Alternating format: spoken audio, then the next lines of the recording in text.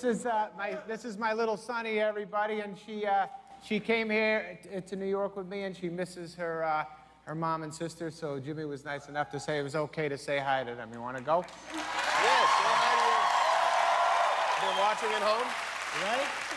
Go ahead, say hi. Hi, Mommy. Hi, Sadie. I miss you, and I hope you're having a fun time.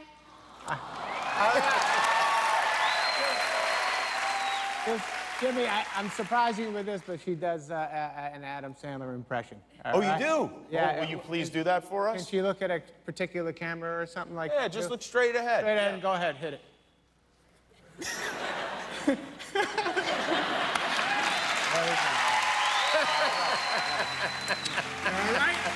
All right, go ahead. Oh, that's cute. Sorry. How are you? Thank you. Love you, Sit girl. with my nephews. They eat bugs. Honey, don't stay here. I might be dirty. Go in the back with Grandma. Oh, you don't want her to hear what you have to say? Never know. You never know what's going to happen. Yeah, well, maybe I should clear all the kids out of here. How you doing? Great to see you, buddy. It's great to see you, too. And it's nice that you bring your family around. Yeah. You're a very family-oriented man in general. Absolutely. I'm addicted to him. I love being with him. And when I'm not with him, I'm very, very depressed. How do they like the goatee? This is not something I grew. It's so funny that Brooklyn is so... I went over the Brooklyn Bridge and it automatically just grew on me. Is that right? Yeah, when I go back to Manhattan, it'll go away. I mentioned you were born in Bensonhurst, which is down. That's actually I'm from that area. As Where? Well, I grew up in Mill Basin, but I actually Kings County Hospital. Kings County. Yeah, I was Maimonides. Yeah. Oh, okay. Yeah, right. And I think we grew up like 3 or 4 miles from each other, and we're almost exactly the same age. Well, I'm older than you, right? I found that out last time. I don't want to say it, but I don't think my kid knows how old I am. All right, I'm 52. How old were you when you moved out of Brooklyn? 5. 5 years old. Yeah, 5. So I moved to New Hampshire. Right. Yeah. All right. Hi, New England. All right. Good to see you guys. So what happens is my parents are very Brooklyn. And we moved to New Hampshire, and it's first grade, and I'm very nervous about my first day of school. And I say to my dad, I'm scared of the boys. They're going to be nasty to me and blah, blah, blah. And my father, in a very Brooklyn way, said, go find the biggest kid and just knock him out. And I was like, knock out the biggest kid? And I said, for what? He goes, for being the biggest kid. And I'm like, all right. So he did nothing wrong, but I should knock him out. Knock him out. Let them all know. Just let them know. Mark your turf. So I go, all right, fine. I'm terrified that I have to do this. I get to school. First day, I'm the biggest kid there. And literally, like, 14 New Hampshire kids just beat the living crap out of me. It sounds like your dad gave you a lot of really great advice. I'll show you this. What? Oh, Jesus, no wonder you No. said Yeah, this is what I said. I brought this special because my father passed away a while ago, but I stole this. My mother let me take this from his closet. This shows you how Brooklyn, my father.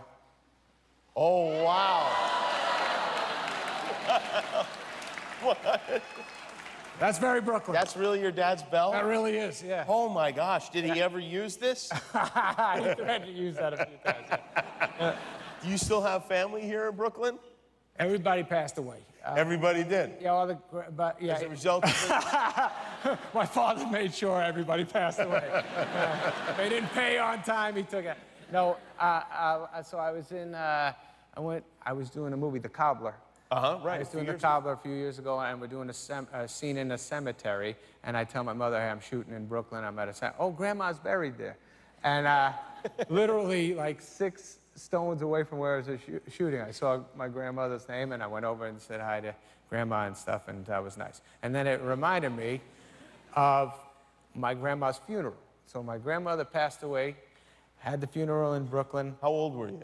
I was going to NYU. Okay. So I was like 18. It was terrible. I love my grandma very much. So, anyways, but there was on the BQE, we were driving to the funeral. We're all lined up, all driving in different cars. Me and my brother were in a car. I was in a Buick Century, not a great car. And I was last. I was driving, and then there was like 6 or 7 cars going to the funeral, and then my car broke down on the BQE, and we couldn't follow. We just see the cars take it off, and I was like, oh no. Oh no, we're out, and we pulled to the side, and we're just on the side of the BQE, and I was just waiting, and me and my brother like, what are we gonna do? And I actually remember me and my brother got out, laid on the hood, and suntanned ourselves until somebody came back, and then my father, like 20 minutes later, pulls up on the highway, goes, what happened? And I was like, it broke down. He goes, get in. And I was like, what about the car? He goes, leave it.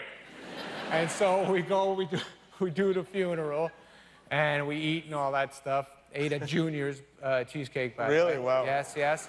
And then I was like, what about the car? He goes, let's get the car. Literally nothing left by the time they're just, I don't even think all 4 hubcaps, just like 1 hubcap and my brother.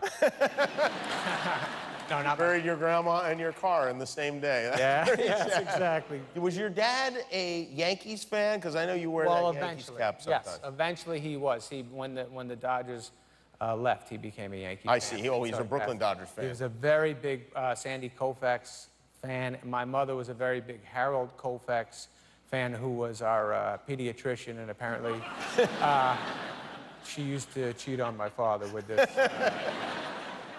You moved when you were 5, so do you notice like how the ways Brooklyn has changed when you drive around here?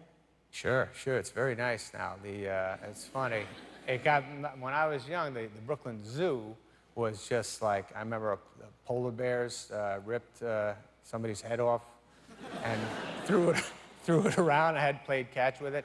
I went by recently, and I saw one of the polar bears was having bubble tea, and recognized me and was like, hey, I like Punch Drunk Love, but none of the others.